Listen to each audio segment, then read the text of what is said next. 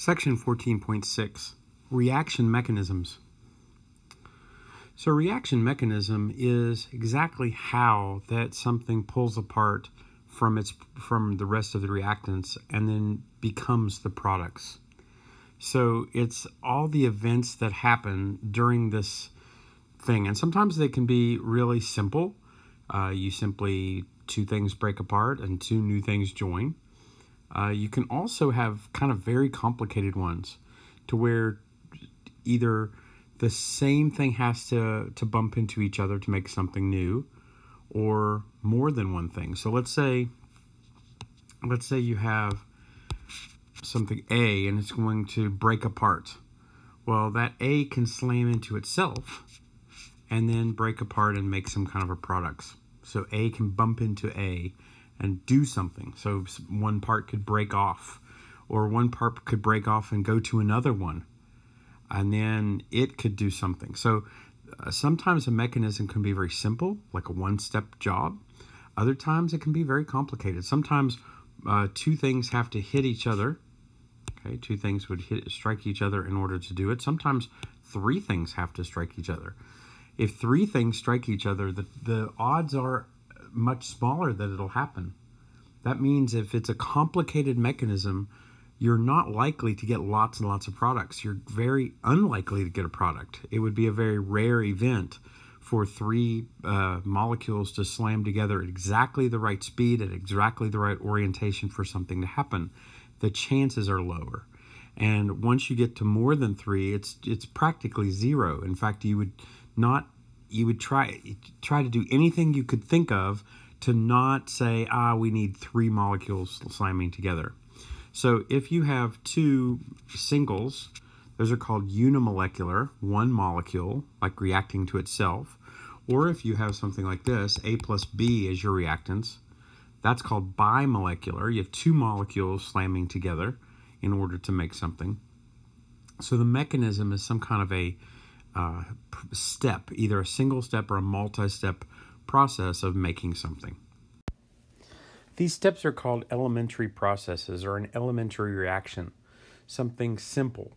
And then you could have multi-step, which is more than one elementary reaction going on. So something could be transferred to something else, and then it could be lost to a third molecule, something like that. But it's essentially a sequence of elementary processes or elementary steps that then culminate in whatever chemical reaction we're talking about. So this is a review of what I was just talking about with unimolecular. If you have a unimolecular, something is going to essentially break apart. There's one molecule, and it simply breaks apart into other things. So let's say I have a complicated molecule, and it kind of breaks apart into two or more things. Then there's nothing hitting it. It's simply falling apart. And if it's falling apart, nothing slammed into it to make it happen. It's possible that something slammed in to make it break apart, but nothing joined with something else. It just became the smaller pieces were their own products. Bimolecular, you're actually going to have some kind of an impact where they're not only just striking each other to break them apart, but they're striking each other to break them apart and then form new things, new bonds to make products. Bimolecular too could be two different molecules, two different compounds that are coming together to make a third. And then you start getting into weird ones like termolecular, where you're going to either have three things that are the same or three things that are different that have to come together at the same time. This is called the molecularity. If you have multi-step processes, and we're talking about kinetics in this chapter, so we're talking not just that they happen, but that what's the rate or how fast can something happen. If you have two steps, one step might happen very fast, and the other might happen very slow. Okay, so if something happens very slow, followed by something that happens very fast, the whole reaction is based upon how slow the slow is. So the slow will determine the total reaction. So it's called the rate determining step. So you're looking, if you want to know what the rate of the entire reaction is, and you have a slow step, Well, it's not going to be any faster than the slow step. It would be like the chain is only as strong as the weakest link. The reaction will happen as fast as the slowest step in that reaction will happen. So that's how you would determine the rate determining step would either be the slower of the two or more reactions. Okay, let me try to give you a good analogy. Let's say everybody in the high school is assembling sandwiches. Okay, we've got everybody's making peanut butter and jelly sandwiches. We've got 120 people all making peanut butter and jelly sandwiches. We have plenty of bread, plenty of peanut butter, plenty of jelly. Everybody's got a knife. We got all these different jars, so people are just racking up the sandwiches. But I've got 3 second graders are putting all the sandwiches in bags. So even though 100 people are making sandwiches, I've got 3 little kids putting them in bags. What's going to determine how many sandwiches get packed? Does that make sense? Only whatever is the slowest is going to determine how many get packed in an hour. So the rate of packing sandwiches is not based upon making the sandwiches. It's based on putting them in the bags. And if I have a slow second step and a fast first step, it doesn't matter how fast the first step is. The whole reaction is going to be based upon how slow in this case, the sandwich baggers are. Here's an example. If I have nitrogen dioxide and I'm joining it with carbon monoxide to form a nitric oxide plus carbon dioxide gas, when you actually do the data, find out the experiments of it, we're going to find that the concentration of carbon monoxide doesn't control how fast it goes.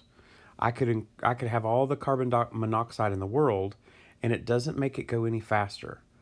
It's found to be based only on the concentration of the nitrogen oxide. Now that's pretty cool. What that suggests is if this doesn't determine the rate at all, and this does, and it's a second order step. So this is to the square. What that suggests is that there must be a first step where maybe an oxygen, let's say I have an NO2, and it's striking with another NO2, and one of these oxygen is going to be transferred to the first guy, so that you're actually going to make an NO3 as an intermediate. So an intermediate is a product of a first step that you're not going to find in the products of the final. All right, so we don't have any NO3 over here. Then how do I know I'm making any at all? What's going to happen is since I don't have any of this based in the reaction rate, and I have this based in twice, it suggests that there must be a reaction where I've got 2 concentrations of NO reacting with each other. So there must be more than one step in this. And so it's almost like a detective game. You're guessing what must be there, even though that you're only looking at the beginning at the end. There must be some kind of a middle, and what does that middle have to be? That's the detective property of it. So here's the proposed mechanism of this. You have since it's based on the concentration of NO twice, they must be reacting together.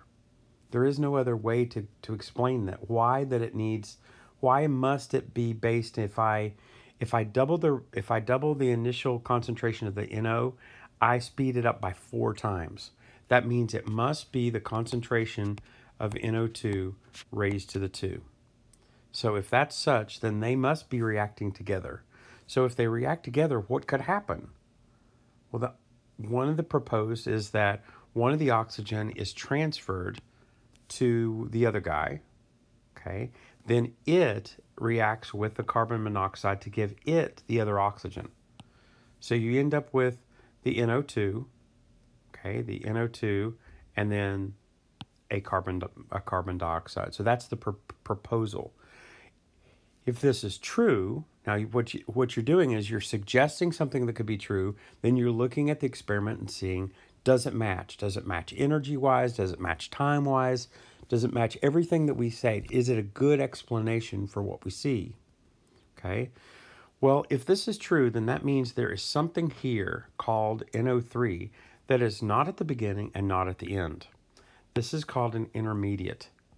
And the intermediate is consumed in the second step. It's the reactant of the second step and the product of the first that's used up, and you don't find it in the product of the final.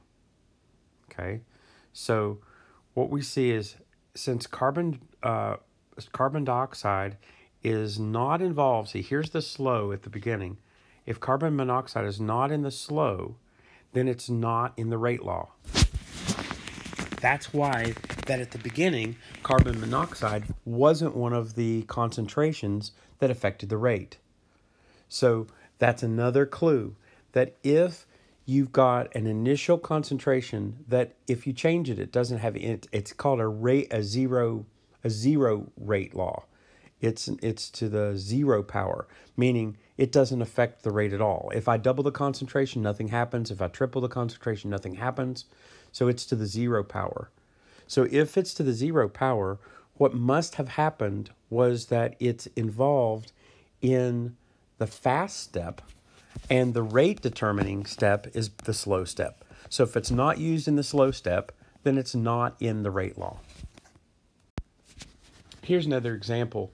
If I have two nitric oxides and a bromine, and I put it together as remember this is a combination reaction of NOBr. Well, at first you think, oh, okay, well, I've got NO and Br and it comes together. Maybe 3 molecules all come together and make 2 molecules. Maybe they all bump together.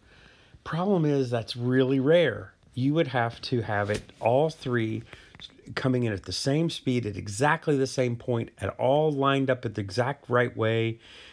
Chances are very low that happens. So even though it would make sense that you could put them together, it probably doesn't happen that way. So you want to come up with an easier possibility or a more likely possibility. So we find that the rate is to the second power in NO and to the first power in Br. So that again suggests that maybe NO is reacting with NO somehow. And maybe there's a first step and a second step. So it's suggesting a possibility of a two-step reaction.